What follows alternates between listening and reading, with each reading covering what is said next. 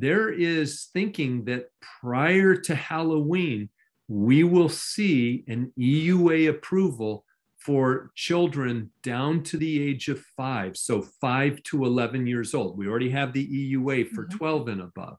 Now, it will be a dose of Pfizer vaccine that is 10 micrograms rather than the 30 micrograms that many of us would have gotten, so a third the dose. Now, what they're working on is people 6 months to 4 years old who will get a tenth of the dose. Instead of 30 micrograms, they'll get 3 micrograms. And the studies show it's safe, it's effective, and those younger kids, no surprise, at those much lower doses generate antibody responses equal to people in that 12 to 18-year-old age group.